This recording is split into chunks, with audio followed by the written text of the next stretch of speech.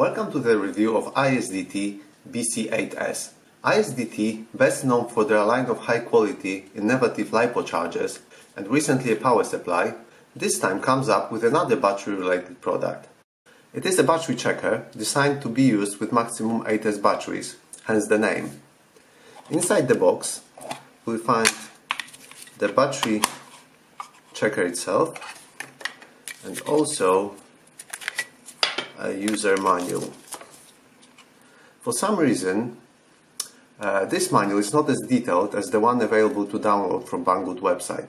The link to the manual can be found in the description below. In this review, I will walk you through available options and show how to set it up and make the tester work.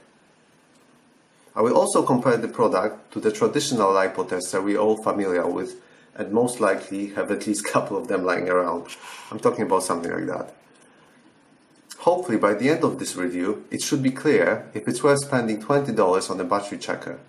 Oh yeah, this one is not a bargain, especially compared to this little bugger that can be had for about $3 on the Banggood website. Without further ado, let's see what ISDT engineers have come up with this time. Let's start with a quick look at the size and the specification. First, the weight. Weighs just over 13 grams, which is less than advertised on Banggood website. That's a good sign. It's always good to save weight. And the dimensions. Is just under 34. Just over 30 millimeters wide. And thickness just over 9 millimeters. Now we have boring part out of the way, so let's plug it into the battery and see what it looks like. Connecting a battery is rather straightforward. A battery balance connector needs to be plugged in with the negative end on the pin marked with the minus sign on top here. There we go. As with other testers, plugging in differently won't damage anything. The tester simply won't work. There you go. When the battery is plugged in, we have access to three lovely screens. Each of them displays slightly different information. To change between the screens, we press the bottom button. First screen shows voltage of each cell. The second screen shows remaining charge percentage, average cell voltage, lowest cell voltage, and also total voltage. The third screen has a bar split in the middle for each cell, which shows current voltage and also lowest recorded voltage of each cell. I'm not sure if you can see that, but they're kind of split in the middle. If flying with the tester plugged in, this can help quickly identify if there's an abnormal voltage drop on any of the cells, which could be useful under some circumstances, I guess. Let me show you what it looks like in the outdoor footage. So this is the third screen I was talking about, which shows you the current voltage and the lowest voltage of each cell. One thing to note, the tester always starts on the screen that was last active when unplugging the battery. So for example, if I go here, unplug, plug in, we'll always start here. These four icons on the right hand side of the screen show which alarms are currently active. So first one is over voltage, under voltage, unbalance, and location alarm. Off to the settings now. To access the settings menu, we have to press and hold the top button. To change between the available options, we press the bottom button. The first option allows us to change the battery type or battery type, and there are following options available which allow us to select our battery type. Changing this option affects overvoltage alarm and it's required to make the battery percentage icon on the second main screen work properly. Low voltage alarm range always remains the same regardless of the chosen battery type. The second option is to change the low voltage alarm trigger. We can choose from anything between 2.5 and 3.9 volts.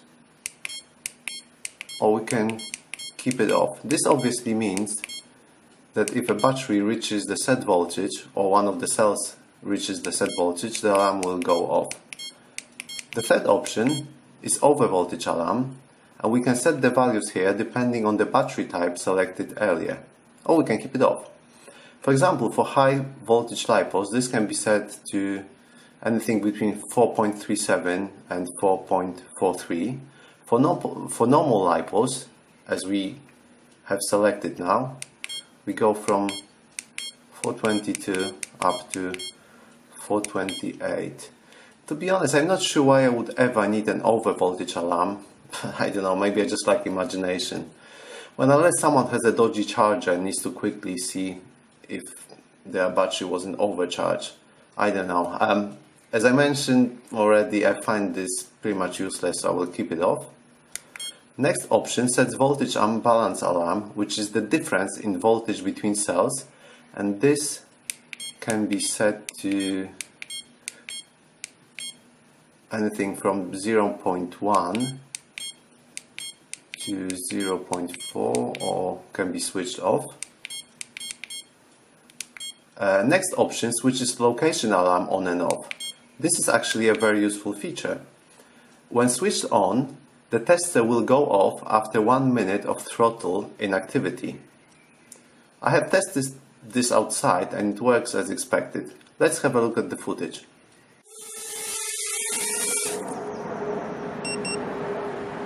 The double beep means that the location alarm has been activated. So every time I let go of the throttle, it double beeps, and that means that from this moment on, after 1 minute, the alarm should go off.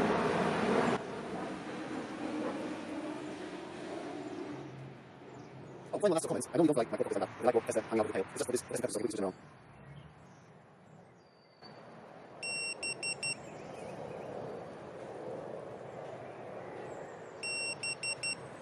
Next one is 1 minute reminder, and when switched to on, it will beep every 1 minute. Again, I'm not sure I would ever need this option, but it's here if you need it. The following one switches off the beep sound, as you can see, on and off. After that, we can change display rotation,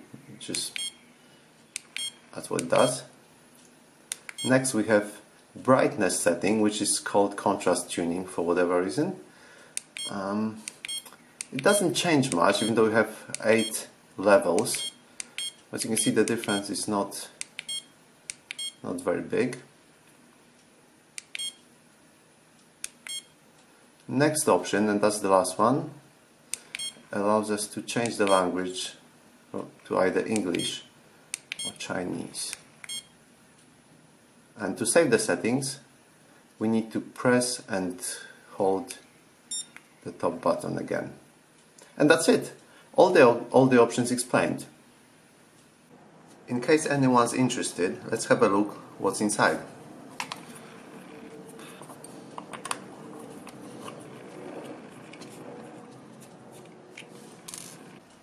Ta-da!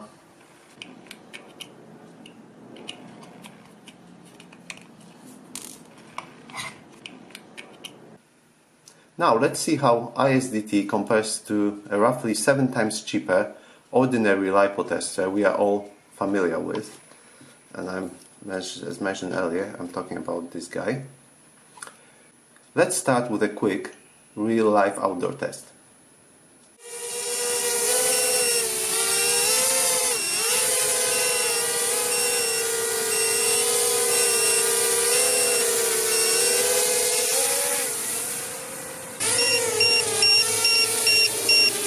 It's definitely louder.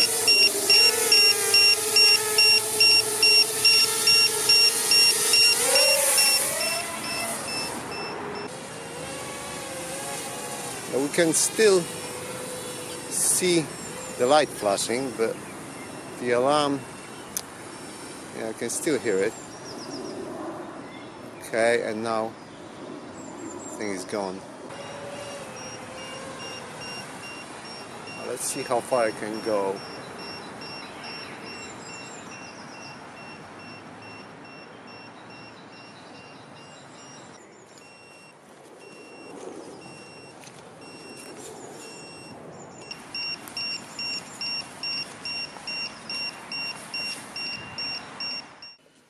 Now let's compare the size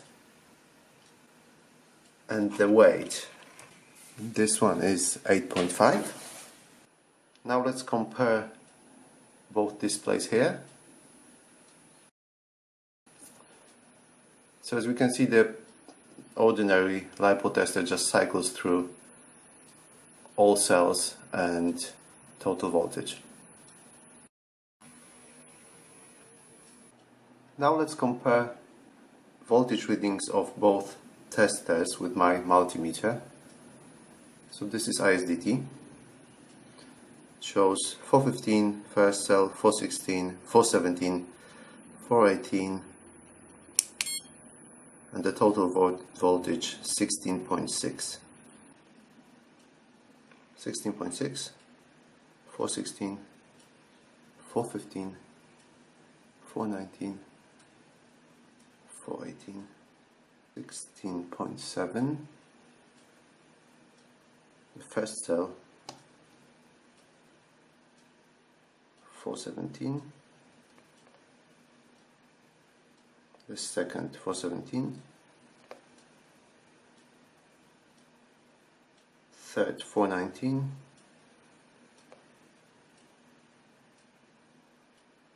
so as you can see, there are some differences here, but I think they all within the specification of our devices. Also bear in mind that voltage fluctuates a little bit, so when we plug in a different tester or use the multimeter, the voltage might have changed slightly. So we have it, both testers compared. The ISDT checker wins hands down in terms of available information and the clear way it's presented with very quick and easy access to all the data. The display is obviously better, as the cheap tester doesn't have a proper one. ISDT also has a visual alarm, flashing red light. Plus, it comes with all extra features with the location alarm and the minimum cell voltage information being the most useful in my opinion. The ordinary tester, on the other hand, is smaller, lighter, cheaper and louder. Plain and simple. It's actually so loud that I could still hear the alarm but couldn't see the quadcopter properly anymore. You may say this is an overkill for line of sight flying, but for me, the louder the better when it comes to alarms. Time for the final word. As with other ISDT products, the BC-8S is a very unique offering that is pleasure to use and has a few features not available on similar products. Some of them are more useful than others. I bet everyone who flies FPV uses OSDs to check the battery voltage rather than alarms, and most of us have their aircrafts equipped with buzzers or lost alarms anyway. We all try to keep the weight of our builds as low as possible, so it may not be ideal to add extra 13 grams to them. Even though this checker is quite light, it all adds up.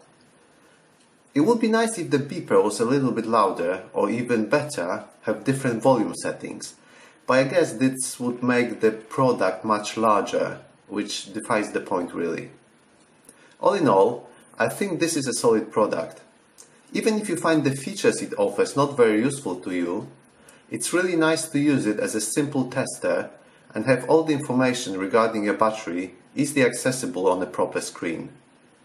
One problem, however, is the price of this product, which is nothing new with ISDT. It's currently available for $20, full listed price is $25, so it's certainly not a bargain. I guess this is such a unique offering that ISDT can charge as much as they want, as there's no competition really. There are similar testers, such as this GT Power available from Banggood for $10, but they are much heavier and much bigger, so you wouldn't put them on an aircraft. It's all personal preference, and I cannot answer whether the features offered by this tester justify the price for you as a potential customer. However, I do hope that this review is detailed enough to help you decide whether this is something you need and worth spending money on. If we put the price aside, this battery checker definitely comes highly recommended from me. If you have any questions, please do not hesitate to post in the comment section below or visit RC Group's forums. Thank you for watching.